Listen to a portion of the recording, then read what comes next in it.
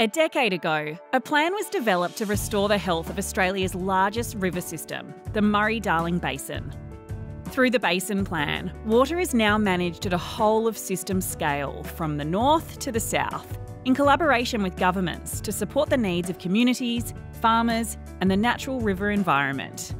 As we've worked together, the Basin Plan has changed how we manage water. It's a lot of people working together. It's First Nations, it's irrigators, it's the farmers, environmental groups, all the government departments, and the collaboration and the work that's happening out there is something to be celebrated and acknowledged. And obviously we're on a path, we've got more to do, but we're certainly making a difference. We're now preparing for the 2026 Basin Plan Review. The review is our opportunity to reflect on how the plan is working, explore how we can respond to climate change, and how we may support the basin into the future.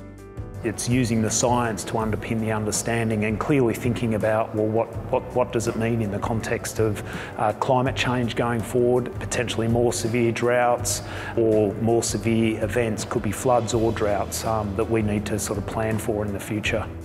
The review will be led by science, guided by First Nations and supported by basin communities. The basin and our river systems is the lifeblood of communities. I think that was really evident throughout the recent drought, and the relationship that our water systems have and the basin has more broadly with the health and well-being of community. That level of relationship to our rivers is vital to us as a community.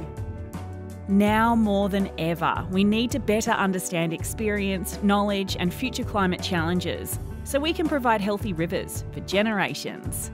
The roadmap to the 2026 Basin Plan Review helps you understand how the Murray-Darling Basin Authority will prepare for and conduct the review, and how you can get involved.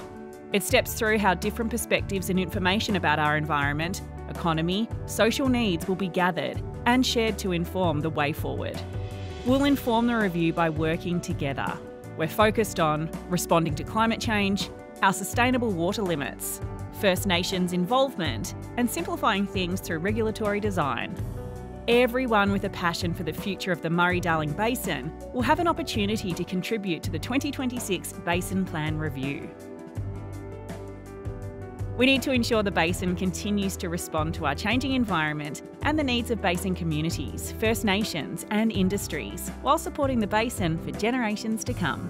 Over the next 3 years, there'll be plenty of opportunities for communities to get involved, whether they're communities in the basin or people outside the basin. The basin is something that's important to all Australians, and we want all Australians to have their say in terms of what the future of the basin might look like.